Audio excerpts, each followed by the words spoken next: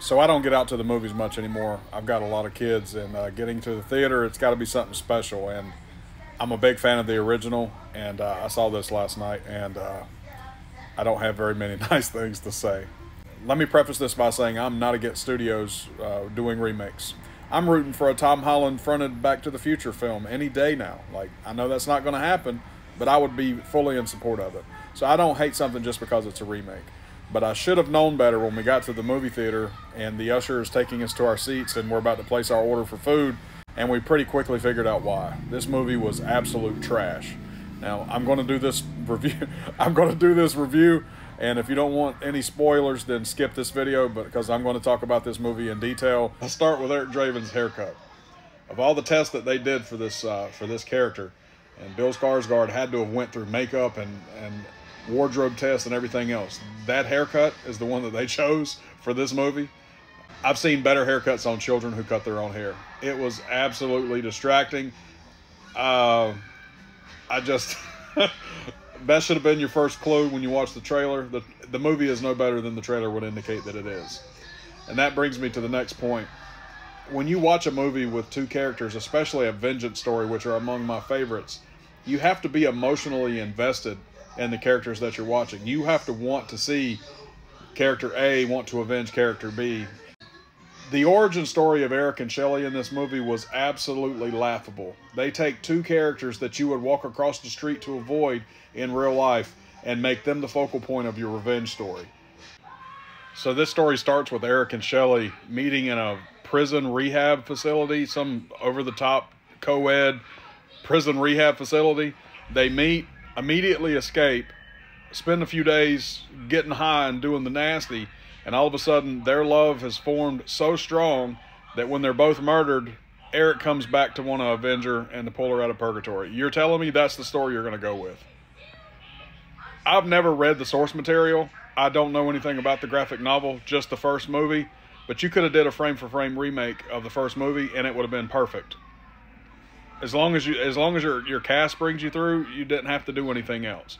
But you try to pull some other garbage from the source material, and this is what you come up with. Two drug addicts meet and escape a prison rehab facility, go on a few days bender, do the nasty, and the love is so strong that you want to avenge her murder and pull her out of purgatory. I wish I was making this up. The movie is so mundane that it's hard to get invested with any of the characters. There are no recognizable faces in this movie outside of Bill Skarsgård. Now, I'm not going to fault him. I know for a fact that dude can act his ass off. He is an excellent actor. All you need to do is go on YouTube and look up his test screenings for Pennywise.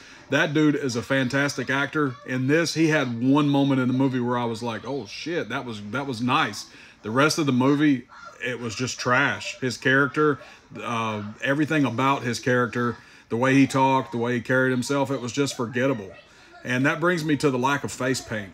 The Crow character to me is synonymous with the face paint. There is no face paint in this movie.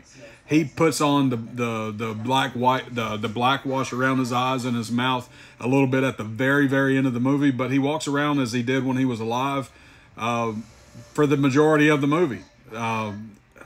Why would you take that character that's that symbolic and just, I'm not going to do any face paint this time around. We're just going to do our own thing. It's complete trash. It was absolutely abysmal. Next point, I wasn't a big fan of the purgatory angle. In the original, you know, Eric and Shelley are murdered.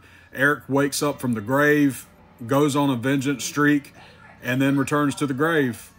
And this one, they're both murdered. Eric wakes up in purgatory. He gets killed. He goes back to purgatory. He comes back again. I don't know what they were thinking. Just honestly, I don't know what they were thinking. Again, I don't have any frame of reference other than the original movie.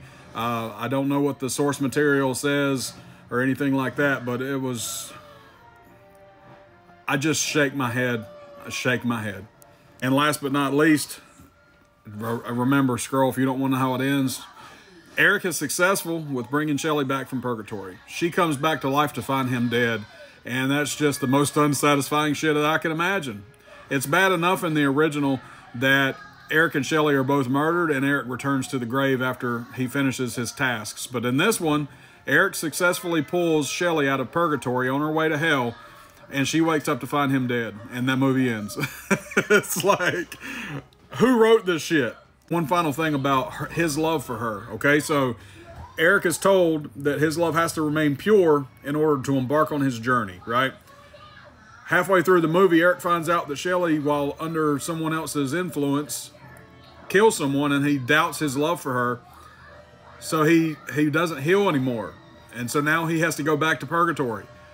And so he has a moment where he doubts his love for her, but then immediately follows it up with, well, I'll just give you my soul for her. So you're going to go to hell for her after you doubted your love for her because you found out she killed someone. And it's just, this, I don't know what happened with this, but there are no words to explain how disappointed I am with this movie. It was absolute trash. And I should have known better.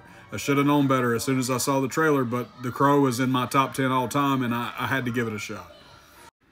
It may be a bit unfair to compare this to the original when they were probably going more off the source material that the original was based off of, but when you have an iconic movie that you're remaking, it's going to get comparisons to the original. Even if you take away comparing it to the original, this movie was terrible. It was just terrible. I don't know what else to say. Give it a shot when it comes to Netflix or inevitable streaming in 2 weeks, because it's not going to make any money. We literally were the only people in the theater, and it is what it is. The new Crow movie is absolute trash. This movie is so bad that it makes those really bad direct-to-DVD sequels back in the day to the original look like Masterpiece Theater. So go watch one of those instead.